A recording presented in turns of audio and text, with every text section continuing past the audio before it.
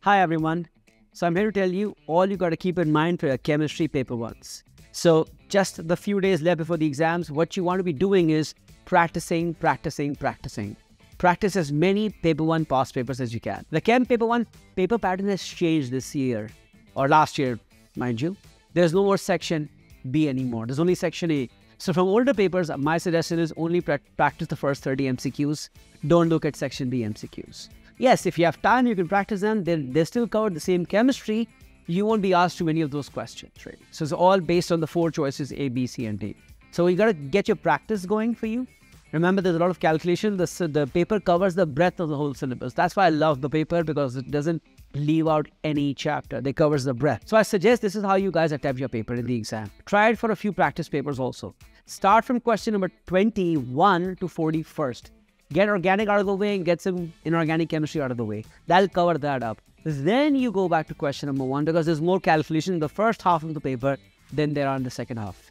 And in organic chemistry, if there are any isomer questions that they want you to count isomers, they take longer. So maybe you want to do that part, that question later.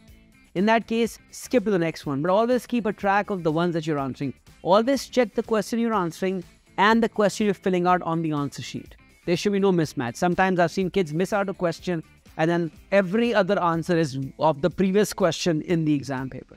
And the order gets messed up. So don't do that. Keep a wary of that. But my suggestion is start the paper at the halfway mark, 21 to 41st, and then go back to 1 to 20. There are more difficult questions in the first half of the paper. Generally for students, they take longer also to solve. More physical chemistry is in the first 15 questions. So leave them for the end if can, because even if they're easy, they take some time. They're not instantaneous. Inorganic chemistry is the instantaneous one. That starts from the middle of the paper. And for most of my students, they find organic easy. So you want to do that also out of the way first.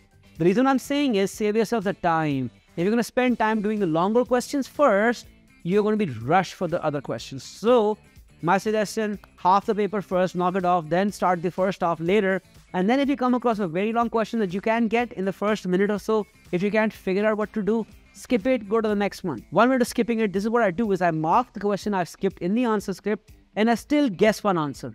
So even if I never come back to that, there is 1 in 20, 1 in 4 chance of getting the question right, or 25% chance. So, and then I come back, solve the question, erase the wrong answer, write the right answer. And so these are some of the tips that I want you to follow. Practice. Do the second half first. Remember, there is no separate data booklet. Everything is given at the back of the question paper. You can write all over the question paper to solving. Write as much as you need to for diagrams, for molecules, for structural formulae, for calculations. Fill the question paper out. It's your question paper. Anyways, good luck for your chem paper 1. And I hope this goes well for you. And most of your grade depends on this paper now for those of you in Pakistan.